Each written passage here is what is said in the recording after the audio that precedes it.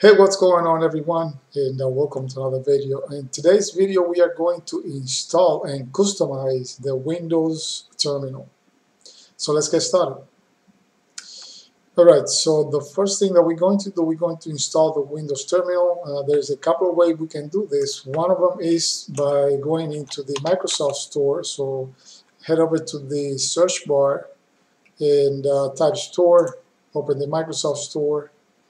I believe that you have to have some updates installed on your system, otherwise it will not let you install the Windows Terminal before you install those updates. So make sure your system is up to date. Then type Windows Terminal, press Enter. So this is one way we can install Windows Terminal. Then click on Windows Terminal, and finally click on Get. So that is one way you can install the Windows Terminal. The other way that you can install Windows Terminal is from the PowerShell terminal. And from here, you're going to use Chocolati, which is a package manager for PowerShell. So you do choco install Microsoft Windows terminal. Okay, press Enter, say yes, Enter, and in my case it's already been installed, so let it install. Another thing that you might want to install, it is the color tool, because this will help you select the color scheme that you can apply to your Windows terminal. So do the same thing, Choco install color tool, press Enter. So once that's done, go ahead and launch the Windows Terminal. So I'm going to say Windows Terminal, press Enter, and take a look at how mine looks. That's already been customized. So you get this window, and for the first time, Microsoft was able to add tabs to the Windows Terminal. So now you can click on this plus sign, and it'll open another tab with the default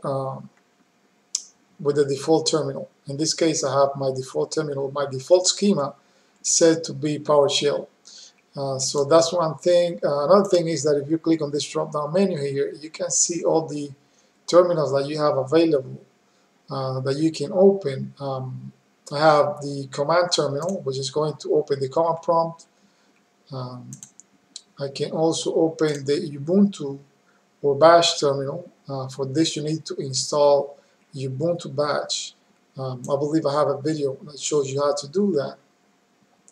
I'm going to leave the link in the description how you can install Ubuntu Bash, so you can have it as an option in your Windows terminal.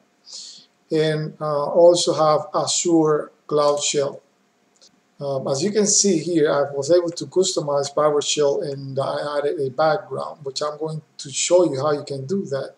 So if you want to customize your Windows terminal, click on the drop-down menu and click on Settings, and this is going to open a settings.json file. In your case, probably if you haven't done any customization, it's going to be a small file. So I'm going to open it. I already have it open here in Sublime, but if you have Notepad, it should be the same. And so there are a couple of things here that I want to show you when it's about customizing the Windows terminal. Most of the files that you need in order to customize your Windows terminal are inside this path, which is in your app data local packages Microsoft Windows terminal. Actually, if you go to local state, there is a settings.json file, which is the one that I have open here. So in this section, we have the profiles, which is a JSON object. Inside this JSON object, I have another object which is called defaults. Here you will enter the defaults that you want applied for all your profiles. And then I have a list here that includes my four terminals. This is what I get to customize the look of each individual terminal. The first one is for PowerShell. And notice that the name says PowerShell. This is the name that is going to show up on the drop-down menu.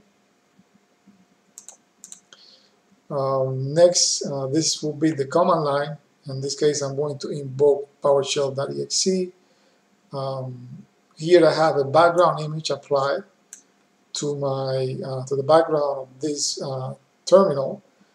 This will set the opacity and the fill. And finally, the color scheme. The color scheme, you can set you can define the color scheme here in this section, which is scheme, is a list, which is a list that contains the settings or the properties for every single color scheme. Notice that this color scheme has the name of Campbell, and this is what I've included here for my command.exe. And at the bottom, you have another list which is key bindings. Here you can define or create the shortcut keys along with the command in order to navigate with your keyboard. And so that's pretty much it. The other thing that I wanted to show you is where to store the background image. The background image is also stored in the same location. I believe it's inside roaming state. Yes, inside roaming state. Here I have 4 different background images, but PowerShell is the only one that I'm using. And that's it. That's as far as I wanted to cover for this video. I hope you guys enjoyed the video, and see you in the next video. Thanks for watching.